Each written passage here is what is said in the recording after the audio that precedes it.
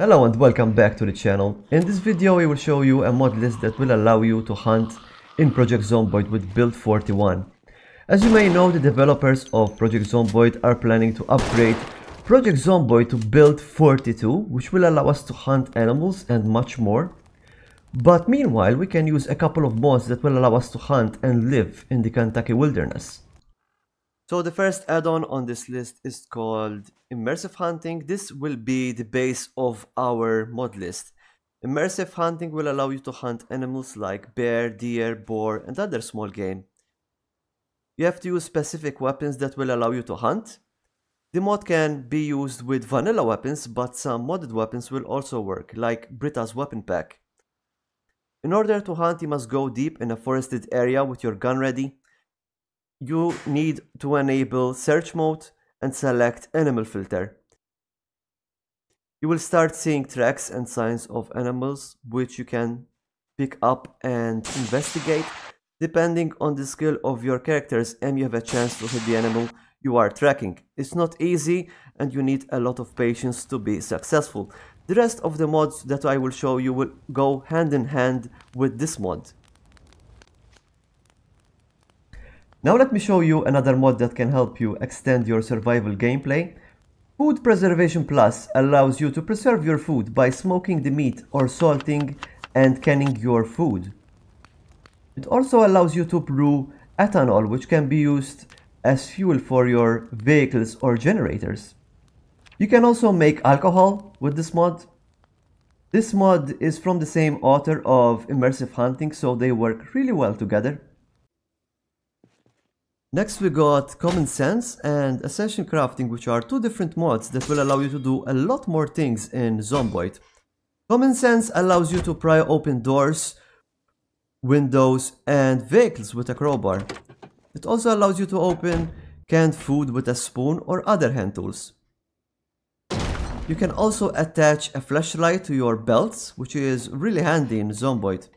Common Sense is used by many players as it is an essential mod for surviving in PZ. Essential Crafting also allows you to do a lot more things and it complements Common Sense mod very well. It has a lot of features, like it makes lighters last twice as long and can be refilled with petrol or ethanol. You can crush rocks with a hammer into smaller pieces to be used for other things. Logs can be cut into twigs. You can also use leather strips to tie stuff to your spears.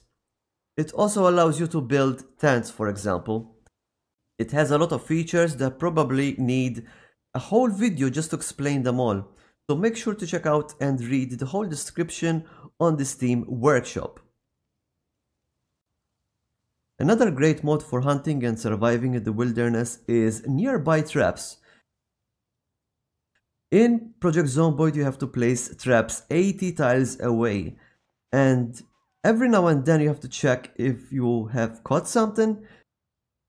Nearby traps remove the need to place traps 80 tiles away, and it also lowers the chance for traps to be destroyed. No longer you have to place traps 80 tiles away from your base. Traps with this mod can be placed just a few tiles away, allowing you to trap animals next to your base.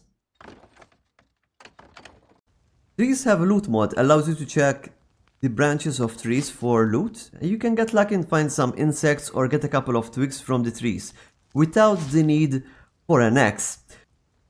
Speaking of axes, check out More Durable Axes mod, which triples the durability of the axes and also makes them more efficient at cutting wood without changing the damage they do to the zombies. I just found it ridiculous how you can chop a couple of trees before your wood axe breaks. We are almost halfway through this video, so make sure to like. Your tiny like can help my channel a lot, and if you're looking for great mod lists and guides on Project Zomboid, make sure to subscribe as well.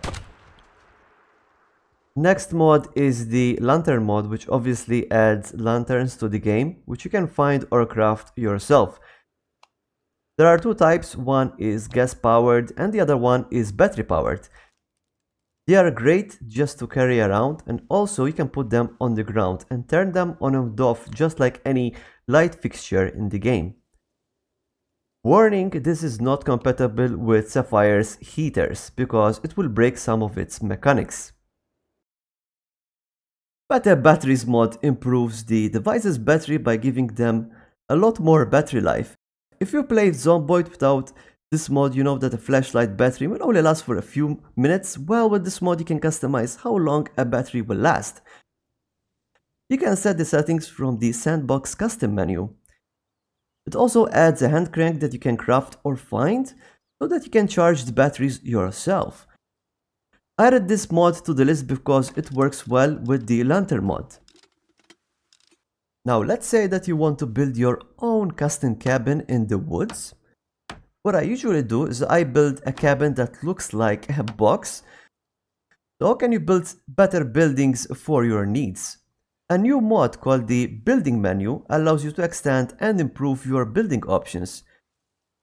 You can build just about anything you want with this mod, with a vast selection of tiling, roof, and also furniture.